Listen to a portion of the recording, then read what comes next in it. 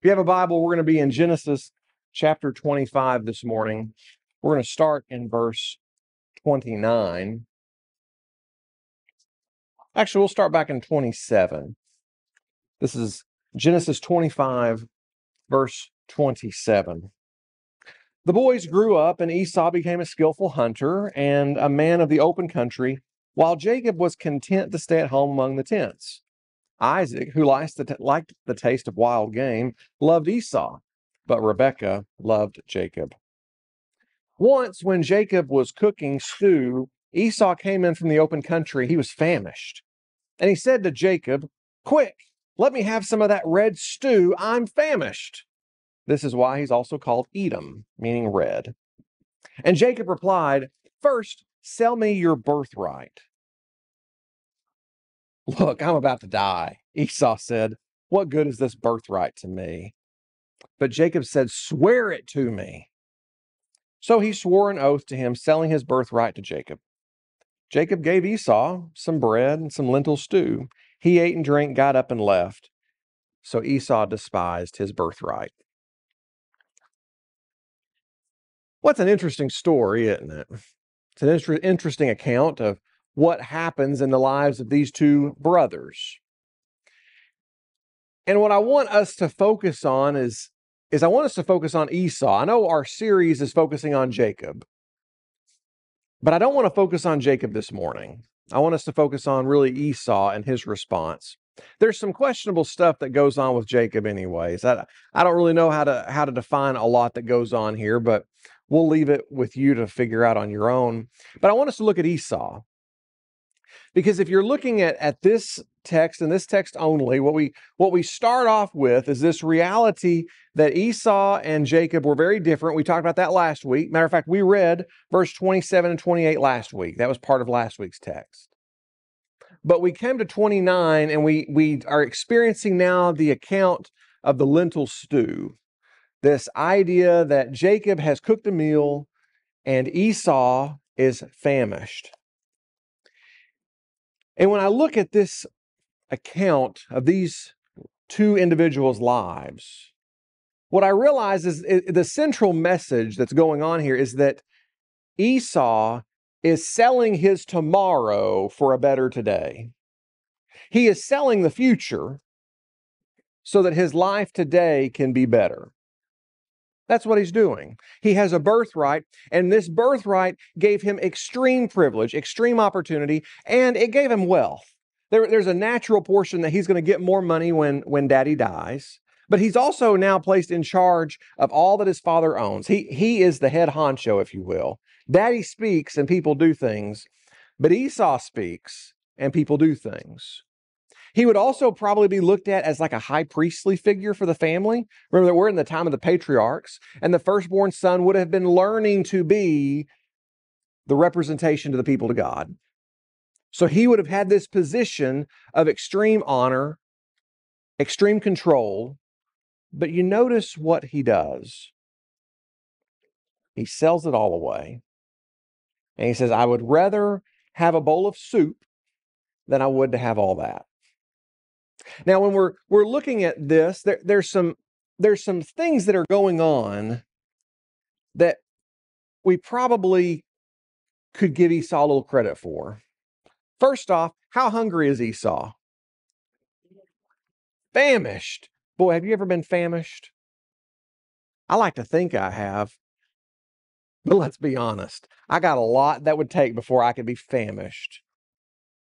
I look at Esau and he's coming in and it says that he is famished. I don't know how long he's been hunting, but here's my next question. How good of a hunter are you if you're famished? Mike, I'm not a really good hunter, but I've managed to take at least something so I could eat if I needed to. And if my life depended on it, you better believe I could find something to eat. If it were wild berries, I'd probably even try them. I don't know what would be good to eat. But if I were that hungry, I would think that I could find a way to catch me something. So I'm looking, I'm saying, we're told here that he's a hunter. So I have to question, is he really that skillful if he can't get enough food to survive on? He's at the point right now where he says, that this birthright is of no value because I'm going to die. Now, that's two ways. Either, first off, he's being serious. First off, he says, look, if I don't get something in me, I'm going to die. And in that case, he looks like a shriveled up person. He has expended all of his body weight has been used for energy. So he's a skin and bones. Or two, he's being dramatic. Surely Bible characters aren't dramatic, are they? I mean, come on. These people are not dramatic. You ever have a teenager come in and they say, I am starving, I'm famished. Have you ever done it? Oh, I'm so hungry. If I don't eat something right away. Now, some of you are like, I'm diabetic, Josh. That's a different story. But I understand. We have a guy that walks in, and I have a few things as either A, maybe he's being serious, or B, he's being dramatic. I'm going to probably vote that he's being a little dramatic here. I don't think he's walking in and being like, if he's so hungry, Miss Betty, that he can't make it in, how's he making it in? Obviously, something a little unique's going on here. But anyways, he goes in, and then the next part that catches my attention is that Jacob, what does Jacob do? He says, sell me your birthright. Now, like I said, this birthright comes with extreme privilege, extreme opportunity. There's money involved here. So the way that the estate would be divided, so you understand, if Isaac had $1 million when he died, the estate would be divided three ways. 2 shares of that would go to the oldest son, or whoever holds that birthright, and the 3rd share would go then to the other child. So there's a lot of wealth here. And by the way, Isaac's not a poor guy from a poor family. He's rich. He's got money himself. But more than just the estate, we have also the birthright, the promise of Abraham, the blessing of Abraham. And so when Esau comes in, he says, give me this. Jacob plays this, I'm going to call it a conniving role, where he says, sell me your birthright for this bowl of soup. Now, if someone offered you the best bowl, I don't know, what's your favorite soup? Anyone like potato soup? Lobster bisque. Anyone like lobster bisque? Okay, there we go. I got some lobster bisque, folks. Someone offers you the best lobster bisque bowl of soup. What's it worth to you? Is it worth $20? Maybe you're at one of those high-class places and a lobster bowl is like $50. You're one of those high-class places. Is it worth a portion of the entire estate that your father's going to leave you? And is it worth the promise and the blessing of God? What's your natural response? Just give it to me. No, everyone would say that. That's a ridiculous offer. Jacob, that is absolutely asinine that you would even offer that. And what's even crazier? Esau said yes. Friends, the worst part of this story, as much as I want to blame Esau, as much I want to blame Jacob and say, Jacob, you're some sort of like snake in the grass here, I have to look at at Esau and realize he's the one who did this. His natural reaction should have been, are you crazy? I might die, but I'm not going to give this up. This is worth far more than that bowl of soup. And matter of fact, I talked about how powerful he is. He's got charge of servants. He's got people that work with him. He snaps a finger and things can happen. Why didn't that occur to him in the middle of this moment? Boy, I do a lot of things when I'm hungry, right, Helen? Well, a lot of things that I wouldn't normally do that all of a sudden seem appealing when I'm hungry. You see, what I realize in Esau is that Esau allowed his feelings to dictate his actions. He allowed his stomach, in his case, to dictate his actions. Now, here's a lesson that I think we learn in this story. Yeah, Mike?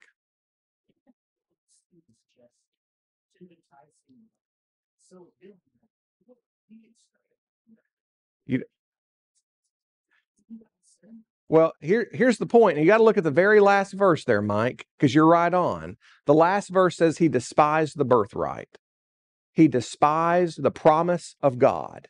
That's what this comes down to, Mike, and you're right on. You're jumping, you're about 2 lines ahead of me in my own notes. So that's okay. But what we see here is that Esau is looking at the future, and he says, there is no future that I really want. I want to live my future today.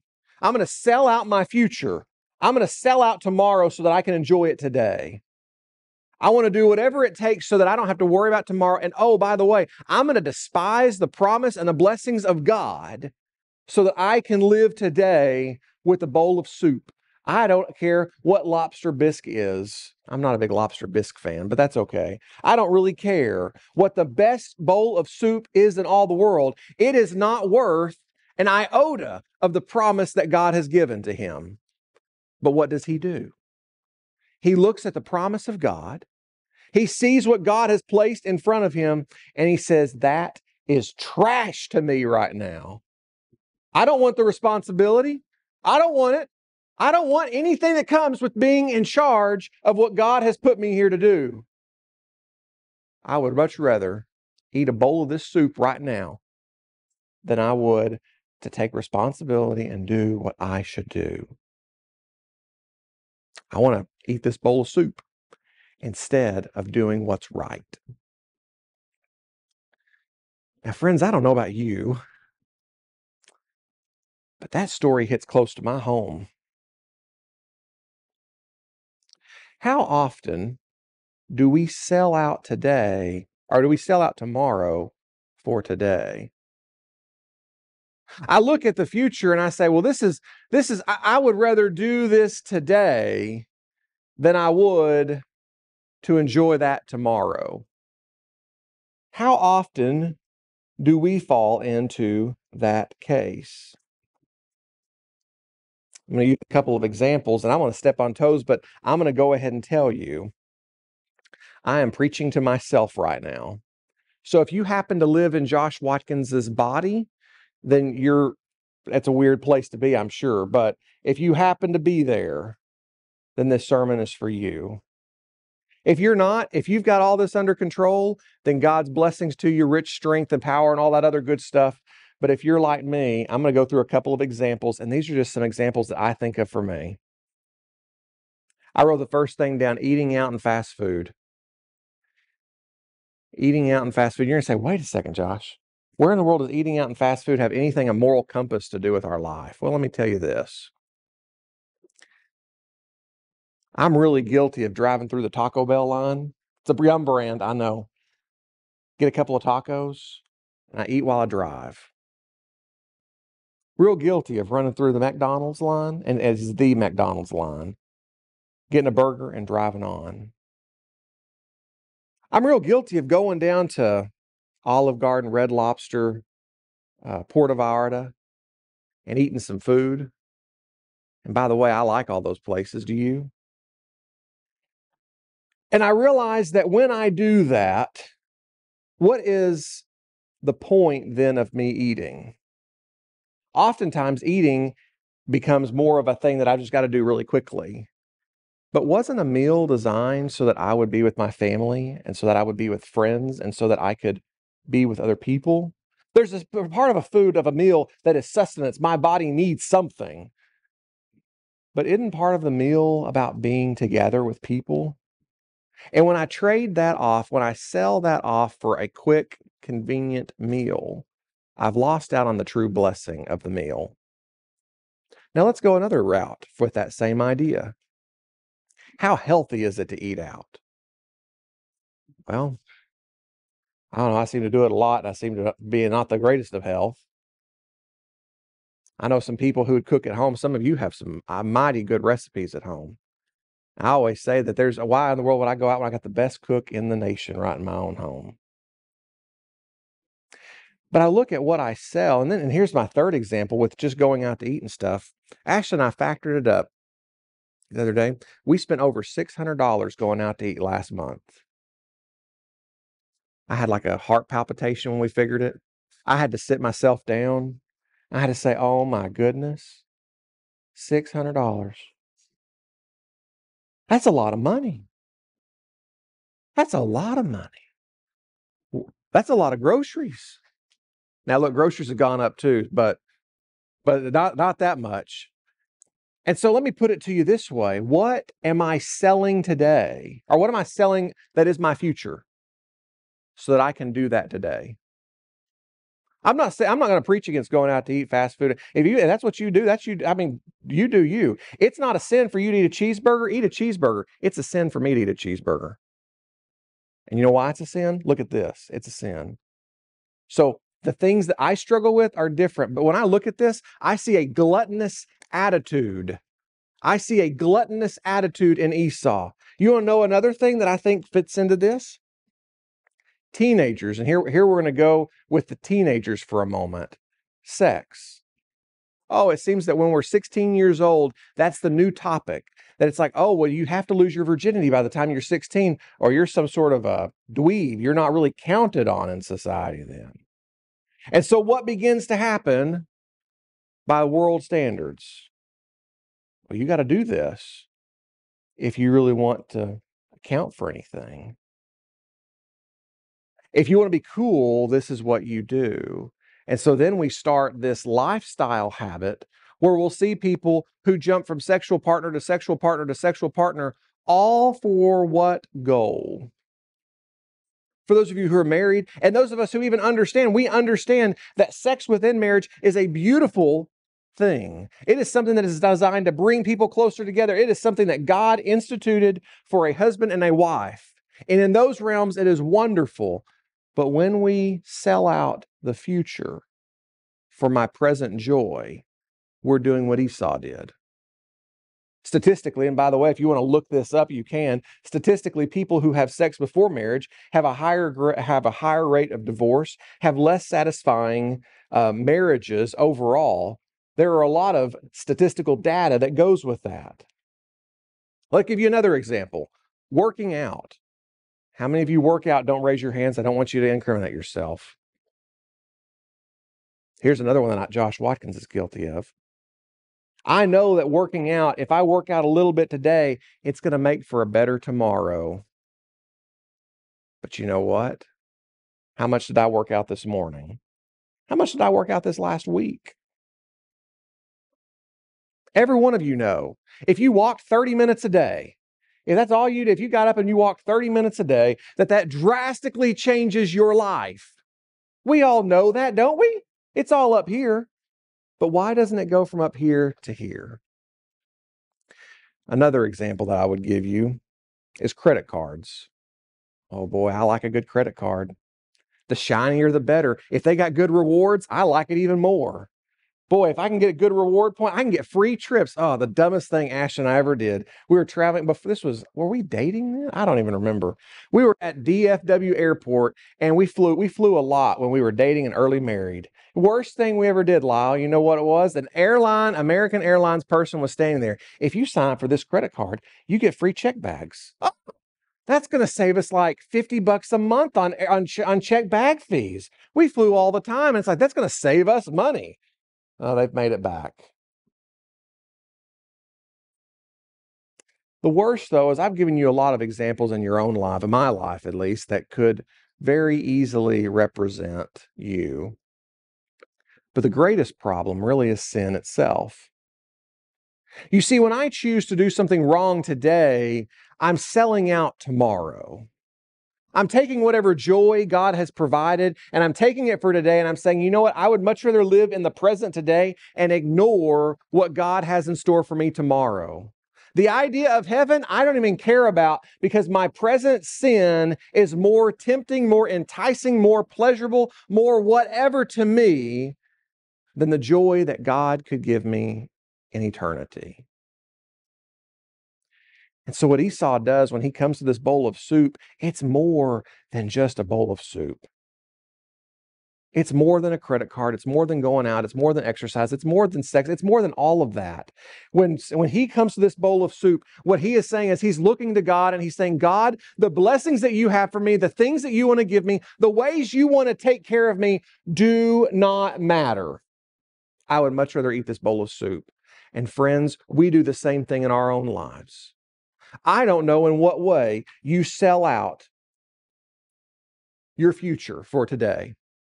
But I know that's not new to us. I know that has been around for a long time. If you go forward to the Exodus story, when they've left Egypt, they're wandering in the wilderness, and then they come to this point where they say, "Oh, Moses, why did you bring us out here? We should just go back to be slaves." When God had a promised land waiting for them. And they're wanting to go back.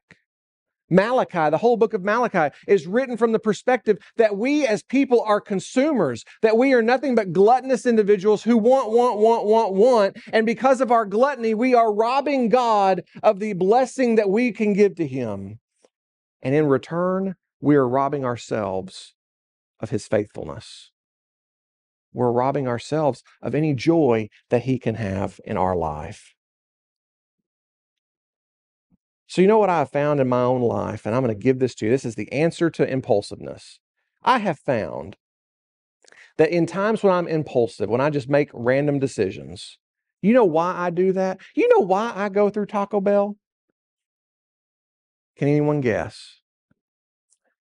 It's easy, convenient. I didn't pack a lunch. Oh man, if I pack a lunch, Taco Bell is no temptation. I admire that about Mike. Mike does that every day. You see him come down with his lunchbox.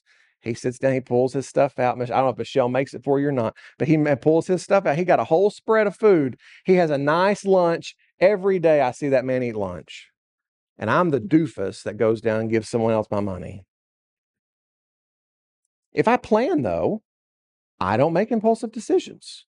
If I know ahead of time, if I know that I need, $1,000 to fix my car, because my car is going to need, and I can plan for that, and I have a good plan for it, guess what the credit card does? They don't make their money off that credit card no more, because I had a plan. I knew what I was going to do before I needed it. You know what? If I was a teenager and I had a plan before I got in the back seat of a car, A, I probably wouldn't be in the back seat of a car, but B, I would also know that if I were in the back seat of a car, I'd have a plan of what I'm going to do to get out of that back seat of the car without being ashamed. If I had a plan for the next time Satan came to me and said, "Josh, doesn't that look good?" If I had a plan for that already placed right here and I could be prepared, I'm going to know what to do. So friends, when we're impulsive, there's this thing there. When we're impulsive, we are doing nothing but selling out our future for today. And I think the secret to that is to have a plan. If Esau had shown up and this day had a plan, if he had a little sack lunch with him, and if he knew that that Jacob was a conniving little jerk, do you think he would have shown up and been unprepared? If he knew that and by the way, he knew his brother was that way. This is not the first time that Jacob got one over on Esau. He's done it before. But if Esau showed up and he said, "Man, I'm starving," and Jacob says, "Well, it cost you your birthright," if he had a plan, how things would have been different. Friends, we might not be children of Jacob. The genealogy of Jesus might not have said Jacob. It might have said Esau. Here's my point. Do you have a plan? And I'm not talking about going out to eat after church. I got that plan too. We're going to some burger place. So yes, I'm going to have a cheeseburger. Maybe I'll get a salad with it though. I'll feel better if I have a salad with it. Do you have a plan? Do you have a plan for your life? We're going to leave this building today. Lord willing, he doesn't come first. If he does, I'm happy. My plans will yield to his plans. We're going to leave this building today though. And when we walk out the doors, we're going to be in a world who does not have a plan for their life. Oh, they have a plan, by the way, but their plan is this. It's whatever I want, however I want it, whenever I want it, I'm going to get it. What's the Burger King phrase? Have it your way. That's life. That's the way most people live. And we know what happens to people who have it your way. And I'm not even talking about the end of time. We know that life is a miserable life. But if you can have a plan and you can put that plan into place, it's amazing how God will bless it. I had a verse that I wanted to share on the screen, but obviously our screen problem is keeping me from doing that. But Proverbs 16, verse 3. Commit your work to the Lord, and your plans, He will establish your plans. So I think of us. Have a plan for your life, for this life. But if you put the right plan in place for this life, you're going to put a plan in place for that life too. And if your plan in place for this life is to be a follower of Jesus, that's what we're here for. As a community of people, we want to be followers of Jesus, wholly devoted, dedicated to Him. That's our mission. That's our purpose. That's who we are.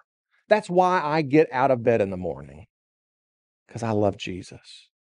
And if I love Him today, if that's my plan today, do you know what my plan's going to be in the future? Because someday this body ain't going to work no more. Someday this heart's going to stop. I ain't going to breathe. I'm going to be like Rover. I'll be dead all over. And when that time comes, I need a plan. God already took care of the plan for you, by the way. If you're concerned, if you say, man, I haven't put enough treasure in my spiritual, I don't have enough, jewels in my crown. I haven't done it yet. Don't worry about it. Jesus has taken care of that.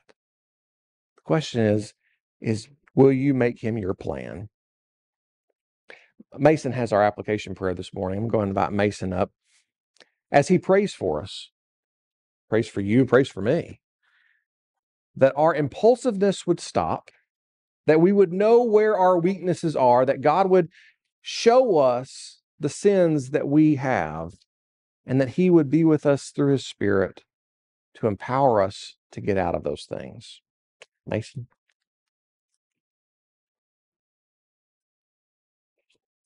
If you guys would, please pray with me. Dear God, please let us keep Josh's message in our mind, and don't let us sell out tomorrow to have a more comfortable today. And let us make plans to be with you in our life, and to help not only be with you ourselves, but to help others come to you. And let us act on that in our life as we go about it. And in Yeshua's name we pray. Amen.